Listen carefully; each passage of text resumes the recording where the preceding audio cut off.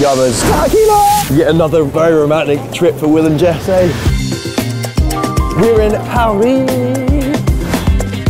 Hey, I'm Jesse, behind the camera is Will, and together we are TOPJAW. Over the next 48 hours, we are going to film our alternative guide to Paris. Oh, and by the way, I need to apologise for the quite horrific French accent that I'm going to proceed to do over the next 2 days.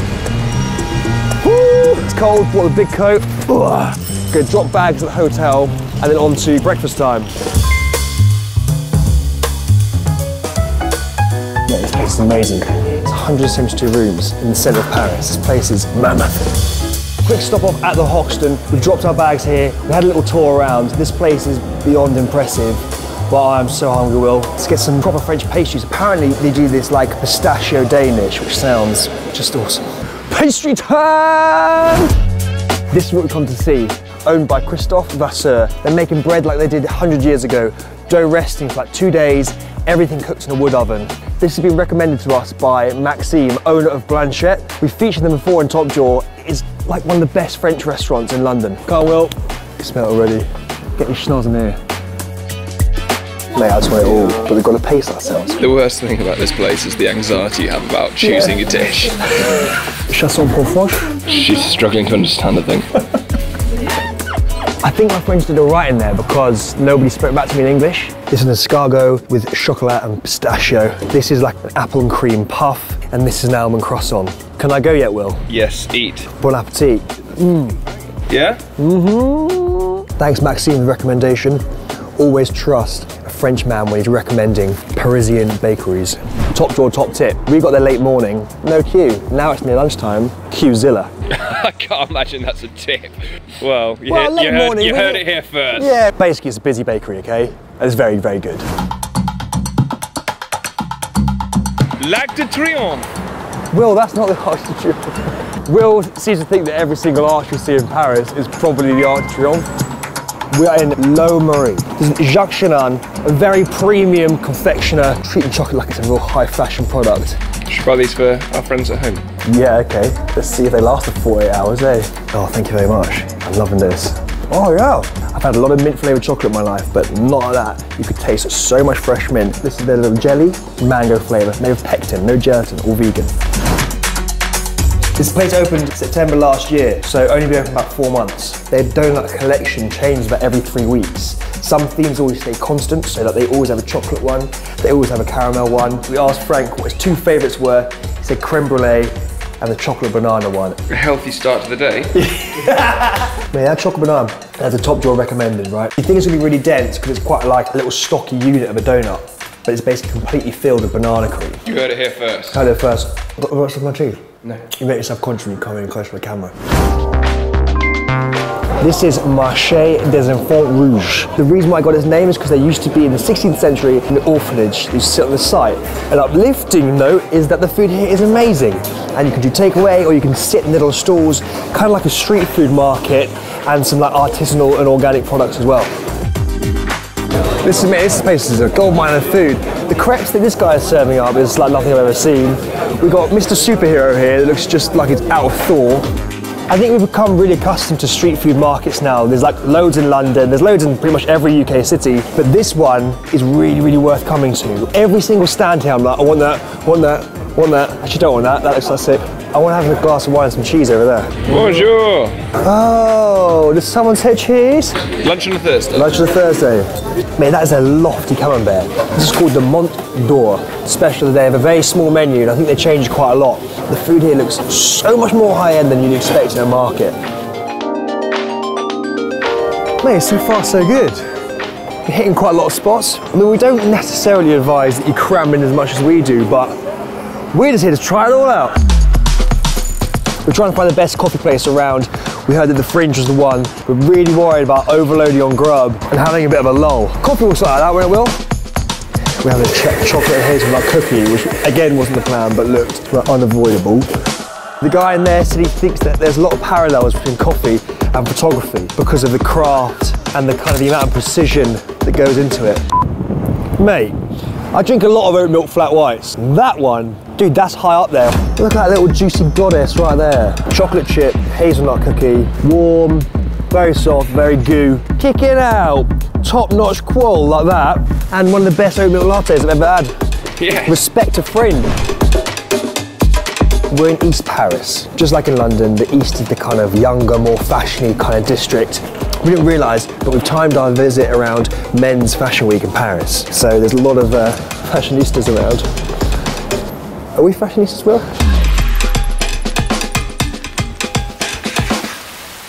It started chucking it down with rain. So we thought, well, as we're staying in the best hotel in Paris, let's come back here, have a couple of drinks, and make our plan for the evening. Second glass of wine today. We don't want Jesse getting a bit slurry, do we, Will? This is the Reveille bar in Hoxton. Open to anyone, so you don't have to be staying here. You can just come in here and have a drink or some food or work. It's past 5 p.m. now, so we've moved on to the hard stuff. Here we have a truffle margarita. I like that a lot. This is the smallest room. It's called the shoebox in the Hoxton. It's ample and it's sexy, isn't it, Will? As everything in the Hoxton, attention to detail is immense, and they have a little survival guide here, surrounding map. We've got a list of places. We're not going to be able to make it to all of them tonight. We can do as many as we possibly can. Let's go get pizza, Will. Come on. We've heard about this big mama group that has lots of restaurants all over Paris, one of which is Pizzeria Populaire. So Pizzeria Popolare, as now I've been told it's been said, and we call it Pizzeria Populaire, is basically a piece of Naples in Paris. It's very, very popular because it earns tables quickly, but it's really reasonably priced. Ah, thank you. Ah, aye, aye, aye. They're served in a wine glass because they're blonde beer. So here I'm going to give you some of the ingredients. We have beef carpaccio, parmesan crisps here, a balsamic glaze, and then here we have our Regina Beretta. Again, we've got mushrooms, burrata on it, ham, 15 euros and 15 euros. It's quite cheap for Paris. Paris is cheap. Just been told they're opening one in London. They can't tell me anything else apart from it's going to be open in Zone 1. Everything was good? Everything was great, thank you very much. We've done our pizza, that's some good value pizza, and now we're going on to Mabel. We're in Mabel. It is a rum empire. Will, this camera's going to be getting a lot more shaky from now on in, I think. We asked Joseph, master mixologist here, to pick some for us. He's given me this little bad boy. I'm not going to try and pronounce it. There are 2 different types of rum in here. One's from Jamaica. There's passion fruit, sesame, and rhubarb. It's kind of like a sweet and sour one. And Will has got one that is essentially rocket fuel that's going to put him into a different dimension. There are 4 different types of rum in here, and then the mixer is champagne. Cheers. Cool, that's nice. Awesome rum cocktails, very, very strong. Will, I don't think I've ever had a drink as, yeah, Will was a bit. Next place we're going to is Baranan. Now it looks like an Indian restaurant from the outside, but we're told that you go through inside and out through the back, and there's a little speakeasy cocktail bar. Sounds good. Is there a bar through there? Well, no, but we have something special somewhere you can find. Okay. Okay, so that door's the box. This one is... Oh, look at this! Salut, comment ça va? Salut! Oh, it's all happening back here, isn't it? This setting is like in a train going through Mumbai. It's funny because like the restaurant outside is super chilled, and then here is an absolute bustle. This is the cocktail menu, a little passport. All of the cocktails are kind of Indian. There's like some sort of infusion or flavouring in there. And the food menu is like a train ticket. We ordered 2 hey honeys, tandoori chicken, and we got a butter chicken serving there. Nice little Indian tapas as well. If we're more hungry, we've got more in on the dishes. Thanks, man. Take it easy. Next up, Lavomatic. Another speakeasy. We're quite liking this theme. Lavomatic is like a laundrette.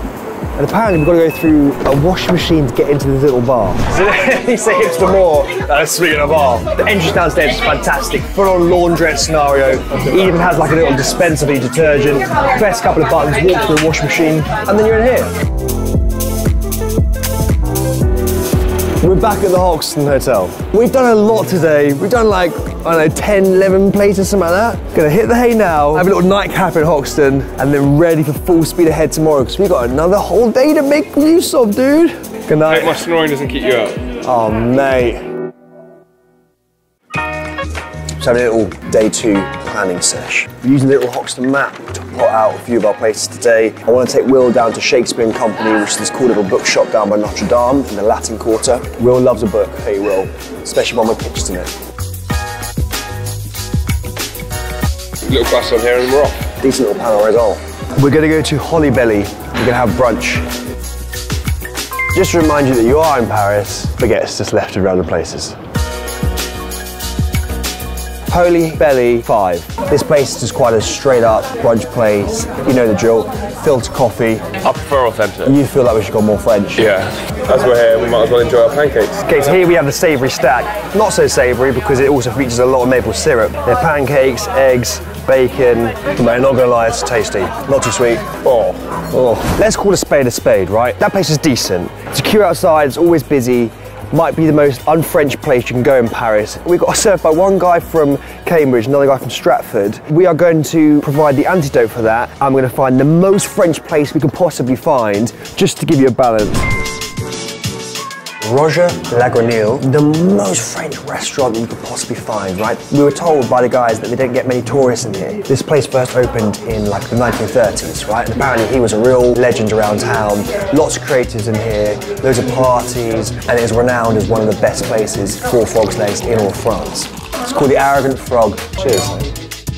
What's up first, Jess? Snails, Will. It smells brilliant. It smells garlicky. It smells very nice. It's just garlic city. Kind of tastes like cockles or something. You know, like seafood, like little shellfish. We now have a croque monsieur. So in here they have ham, Beaufort cheese from Switzerland, bread which is absolutely cooked in loads and loads of butter. Give it a whirl. Oh, there you go, frog good. That light and sweet, and you can taste the butter, and it's so crispy on the outside and soft in the middle. Okay, so this is the frog legs. It's like nuggets, he said. They retain just this bone only, so it acts like a bit of a cocktail stick. So we have béarnaise sauce, wine sauce, and garlic aioli. The aioli. Kind of like a fishier texture than chicken. That aioli bangs in my mouth. These are frog legs served another way. There's little Freddy the Frog. Bit different to a Freddo, isn't it? We wanted something super French. I've never had frog legs before. I've never had snails before. Roger Lagranille is the best place for this type of thing. We can't be very close to anybody from now on in because our mouths are garlic city. So in this guide, we weren't going to focus on many of the sort of obvious touristy spots, but TOPJAW is one of our faves, and Will hasn't been inside, so try and keep that camera subtle because they won't like it. That's ridiculous. Imagine if I said to you, oh yeah, I want to build this building. It's going to take me 700 years. Yeah, can you like just give me some debt on it? This is the Centre Pompidou. It's the first example of an inside-out building. And since 1977, it's seen 180 million visitors. This is Shakespeare Company. In 1922, an American called Sylvia Beach opened one up nearby. Closed down when the Germans occupied Paris. This one opened in 1951 and was originally called Le Mistral.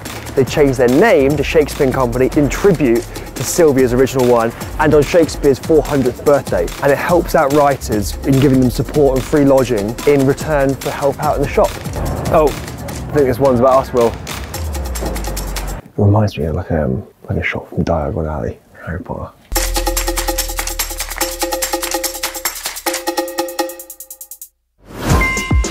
The Louvre is home to the extremely famous Mona Lisa. It's the biggest art museum in the world. It's 782,000 square feet. And within a single year, 10.2 million visitors view this place. Quite impressive, eh? My farm's bigger than the Louvre. Yeah, you got a big farm. It was essentially exhibiting art since like 1699 or something. I'm not gonna get any more technical on that because I don't really know. Enough of this culture, let's go and stuff our faces. Yeah, Will's quite up for cheese. Mate, what a beautiful day. So we're in Kong. This place is actually an Asian restaurant, but we've just come up here to check out the glass ceiling, look at the view. I've ordered espresso martini, Will's ordered a margarita. It's very posh Parisian. These cocktails are 17 euros each. It is a lot, but it's only 2 euros more than it was over at Mabel last night. We're getting to the final stages now. This street is called Rue du Nil, and it is home to 4 places by the brand Frenchie, very popular. We'll start with the first original one, the original Frenchie Bistro. Open on evenings for a very nice little sit-down din. And then Frenchie Wine Bar. Open this evening, so we're not going to be able to make it, but it's been here for 5 years and it's decent. And if you like the wines in there, you can get them in here in the Frenchie Wine Store. Yummers. And then the more casual, laid-back daytime version, we have Frenchie to Go. And that's the one we're going in. Heard the Reuben is amazing. amazing! We've got pulled pork sandwich, a Reuben salt beef sandwich. Oh yeah. And you get a side, you get a beer or a soft drink, 17 euros, which is the same price that we paid for those cocktails over at Com just now. Right, that's it. We hope you've enjoyed our 48 hours in Paris. I think a highlight for me was the croque monsieur from earlier today. Oh, the cheese at the market. The climbing through a washing machine at the bar last night. Let us know what you think. If we missed anywhere, let us know in the comments. If you go and see anywhere that we featured in this video, also let us know. We love the interaction we have with you guys. Most of this video has been based on recommendations that we've got through you from Instagram, so thanks a lot for that. Love you all, love you Will. We've had a good time, haven't we? Yes, mate. And the next one is going to be 48 hours in Bangkok. Slightly different to Paris.